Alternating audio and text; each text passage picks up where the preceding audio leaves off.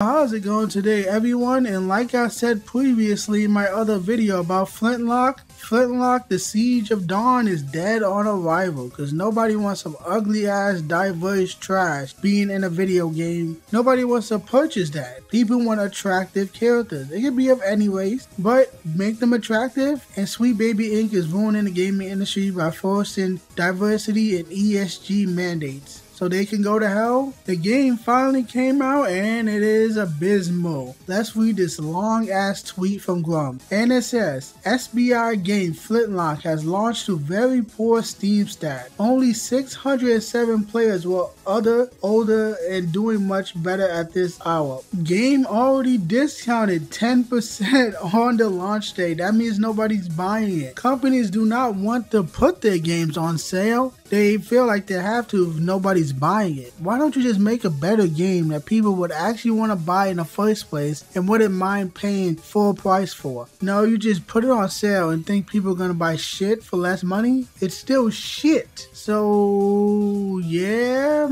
maybe that'll help. I highly doubt it. He just mentioned the Steam charts and they are right here as you can see. 579 playing now. That is abysmal. That is a disgrace. That is horrible. Your game sucks. Nobody want it. Nobody likes Sweet Baby Inc. People are sick of them. We're not just like a small subset of gamers who are complaining about diversity and no, we're not that. We're bigger than you realize. People are sick and fucking tired of this shit. Tired of this DEI, ESG shit in every single industry in society, especially entertainment. We have had it and we are sick of it. We're not small. You want to gaslight people who say, oh, just a small percentage. No, we're not. And you're seeing that right now. Many other games as well. We're not buying this garbage. We're sick of it. But let's continue reading the tweet. I covered how the former CEO and the COO ruined the game by hiring SBI in the past tweet, race swapping the MC and using company funds to promote diversity initiatives in the COO's personal VFX company. When they eventually left, it seems the game never recovered. Well, what would it at that point? The game is mostly developed. It's already done. Characters are already designed. Animation is already designed. And that's just annoying that they race swapped the character. That means you changed the original vision. I haven't seen what the original character looks like. I guarantee you, probably actually attractive, not ugly and man face and trans freak looking like type of creature that you get in this nasty ass game. People do not want ugly bitches. We want attractive women. Make the women attractive. Stop hiring Sweet Baby Inc. and just make a good fucking game. Like, I don't understand why you can't just make a game with a story, with a mechanics, with gaming mechanics.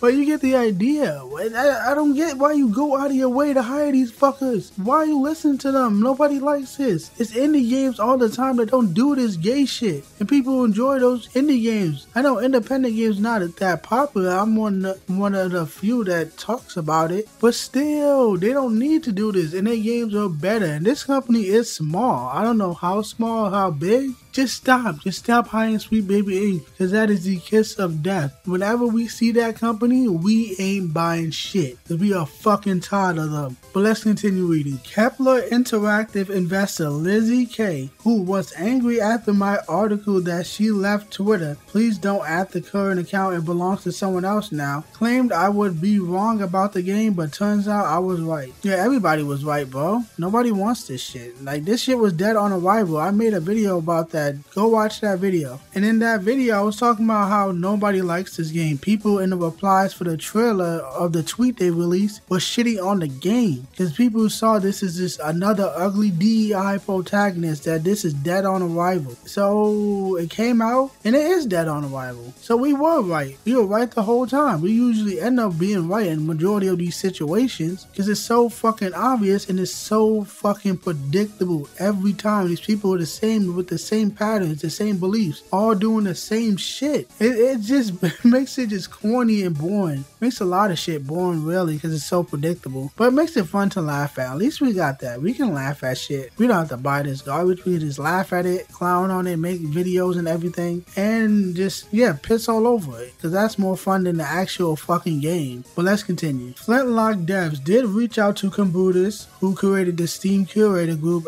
SBI detected some time ago to claim claim all this SBI material was removed, but when Kabuto's asked for proof, they ghosted him. Why would they even lie? I feel like people are gonna find out eventually, so what is the point of you lying? Here's the thing, now that I think about it, if they feel like they have to lie about this shit, then you know you're doing something wrong, so why are you doing it? You know that people don't like it, that's why you're lying. Oh no, we didn't work with them, and then it was found out that you did, and then you get fucking mad. Why are you lying? Because you know it's bad, you know nobody likes it, so why do you even do it in the first place? It's so stupid, it's so bizarre. I don't understand. The shit makes no sense to me. You're doing something that you know gamers don't want. You're doing something that's gonna make you lose money and make your game be dead on arrival. So why the fuck are you doing it? Are you that stupid? I don't understand, people. I just don't. Well, let's continue reading the tweet. YouTube reviews of the game cite poor story as part of the reason for Flintlock's lackluster reception. Sweet Baby Inc. consults on story and characters. Any studio currently working with SBI should ditch them and denounce them. Kabuto's Steam list is nearly 500,000 gamers, and none of them will be buying any Sweet Baby Inc. backed game. And there you have it. That is the tweet. And about those YouTube reviewers, yeah, most YouTube reviewers are fake. They're paid. They get the game like a week in advance. They get like exclusive interviews, exclusive playtime or demos before the game comes out. So most of the YouTube reviews are stupid and fake. They're shells. They got paid by the companies. I don't really trust that many of them. There's not that many that are legit and knows what's going on with gaming and talks about the DEI and ESG shit. There's not a lot of YouTube reviewers that actually do that. I barely know any. I can't even really name much. But whenever I see one of these people getting early access, I just assume your whole review is fake. I would respect it more if you bought the game yourself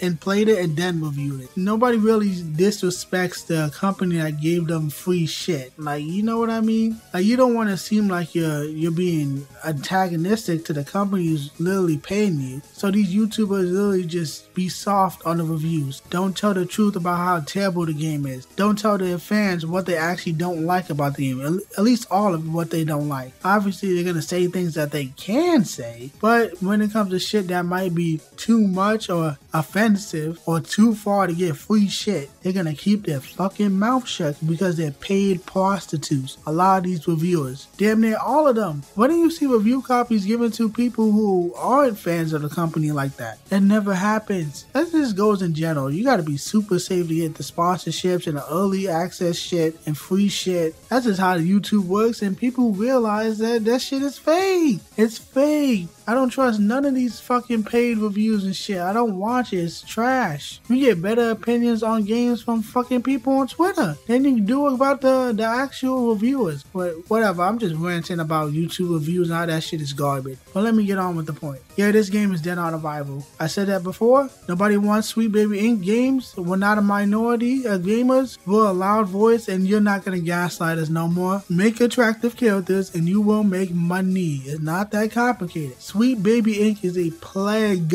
Whenever we see it, we do not fucking buy your game. Get that through your head. They're never gonna get that through their head because they have the same ideology. All these companies are just gay and they're from like New York, California, those type of states. They all have the same ideology. That's why they went out of their way and worked with Sweet Baby in the first place. They didn't see anything wrong with it because they all think the exact same way. And now you got fucked. Your game is fucked. How does that feel, bitch? We are tired of this shit. Stop working with Sweet Baby Inc. Denounce them, make attractive characters, and you will make money. That's all I gotta say about this shit. Flintlock and Sweet Baby, go fuck yourself.